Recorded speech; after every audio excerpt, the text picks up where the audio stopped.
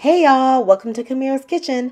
I hope you guys are ready for another Soul Food Sunday meal. I am going to be doing a very tender chuck roast as well as some garlic mashed potatoes. Now, the full details to these recipes are in my new ebook, Southern Touch. Please check it out in the description box, and we're going to go ahead and get started with the chuck roast.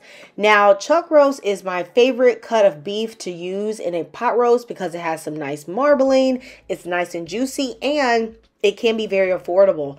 I have a 3-pound chuck roast and I'm going to rub it down. Okay, I'm going to rub it down with some olive oil.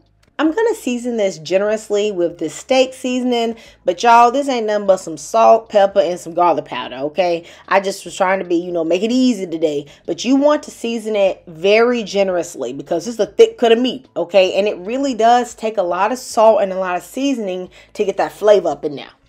You also want to make sure you get it on both sides as well as the edges. Once I do this, I actually like to let this sit at the side for at least 30 minutes to 45 minutes just so that that salt can really penetrate down into the meat and your meat is going to be at room temperature at that point. I'm going to melt some butter in a large skillet and then I am going to go ahead and place in my chuck roast. I just let it sit for about 5 minutes. And as you can see, it's nice and brown. Baby, that caramelization is going to give it all the flavor you want. I'm going to flip it to the other side and I'm going to do the same thing. Let it rest for about 5 minutes. I'm going to take this out of the pan and into this I'm going to put 1 chopped up onion as well as 2 stalks of celery that I've just cut big. Because it's going to roast for so long, you don't need to dice it really small or anything like that. I'm going to be putting in about 5 cloves of garlic right at the end, and I'm going to saute that for about 30 seconds. 1 cup of dry red wine, I'm using Marsala wine here, is going to add a great depth of flavor. However, if you don't do red wine, you could just add extra beef broth. Now, since I'm going to be doing mine in the pressure cooker, I am going to take my baby carrots and I'm going to wrap them in foil because I want to place them on top. However, in my ebook, I do have some instructions for how to do this dish in the oven. If you want to use large carrots, you can just peel them and cut them in half, and you can either wrap them or just place them on top.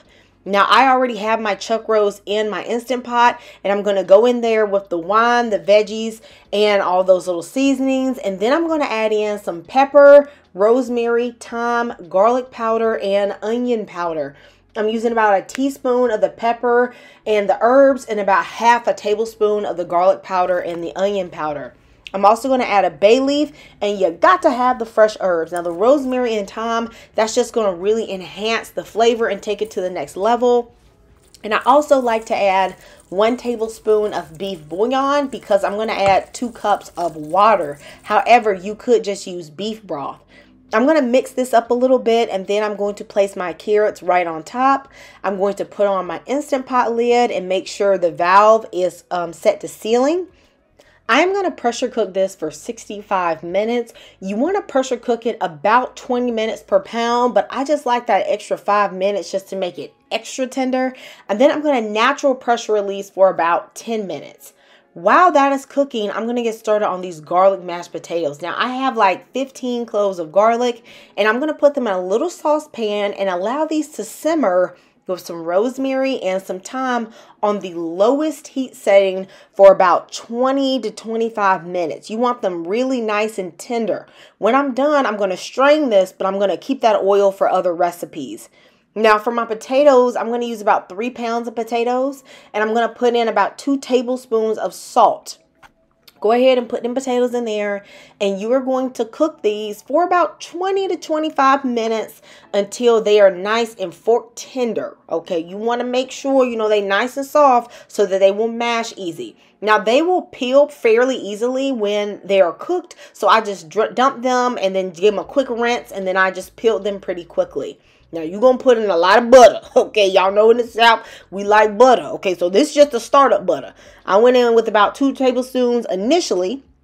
Then, I added in all the garlic, about half of a cup of sour cream, about 1/4 of a cup of heavy cream, about 1/4 of a cup of milk. I'm just kind of estimating, okay?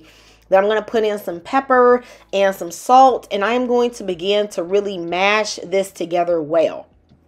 Now, I also went in later and added about 2 tablespoons of cream cheese for some extra creaminess. But you really gonna have to work this, okay? Because these potatoes is thick. And you also want to break down the garlic cloves into the mash. Because it has been roasted for so long, the garlic really is going to have a nice mellow garlic flavor. It's not going to be super in your face. I'm going in with the cream cheese, and I'm just going to keep working everything together until it is the taste that I want. Guys, you know, you can just adjust the creaminess, the pepper, the salt, all of that basically to your taste. Now I'm going to put this in my baking dish, and I'm going to smooth this out pretty well, and I'm going to dollop this with some more butter. Okay, now this is actually salted butter. And for mashed potatoes, I really like to use, you know, a really good brand. Okay, so I'm going to go in with like this grass-fed butter from Costco. Now, the best thing to do is to top this with some freshly shaved Parmesan. Okay, but see, I didn't have that, and I wasn't in the mood to do that. Okay, so I just put on my Parmesan. And then I'm going to put this in the oven at 375 for about 20 to 25 minutes.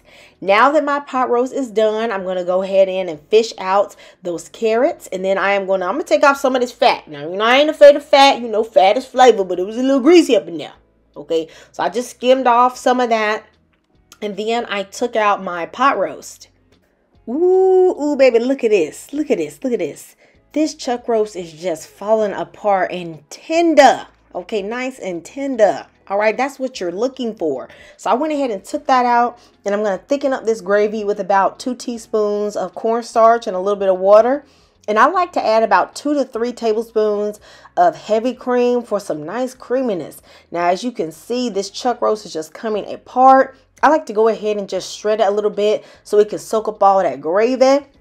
And then my carrots, now I'm just going to unwrap those, and you're going to see that by wrapping the baby carrots, they're going to be super tender, but they are not going to be mushy and falling apart, okay, which is what I want. I know you can already see all of this deliciousness coming together. If you ain't smashed the like button by now, I don't know what you're doing, baby. I don't know what you're doing, baby. You late in the game, okay, because this meal is so good. I'm going to add that chuck roast back to that gravy. Then I'm going to throw those carrots in, and I'll just let this saute for a minute or two just to let that gravy thicken up.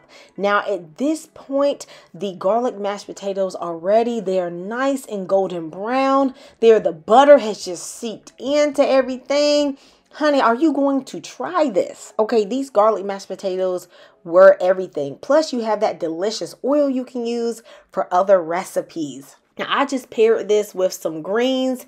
You guys know how you have seen me make that so many times. You guys know I love you and Jesus loves you. And I'll see you next time in Camirra's Kitchen. Goodbye.